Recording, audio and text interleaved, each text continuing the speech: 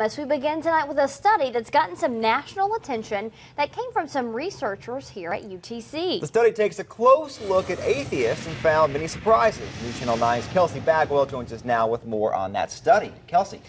A psychology professor and students set out to prove there's more than one way to not believe in God. In fact, they found 6. The study has garnered worldwide attention. Today in Chattanooga, I found it's receiving both praise and criticism.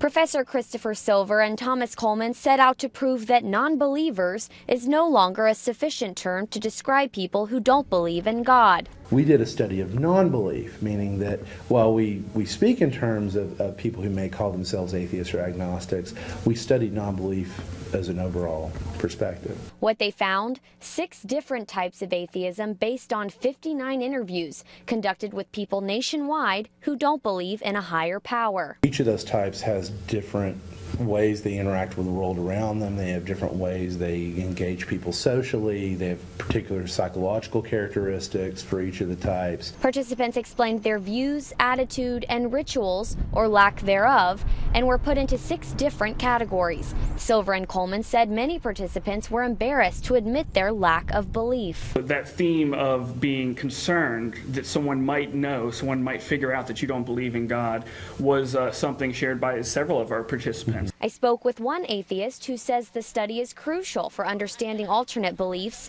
and they aren't all the same. I think that atheism is a lot like Christianity in that there are many different versions of it and the way people believe or don't believe. One self-proclaimed Christian is intrigued by the idea of 6 different legs of atheism. As a Christian, I mean, it's a possibility. I mean, look at how many types of Christianity there are. There's at least 3 main types of Christianity. So, I mean, it's a possibility.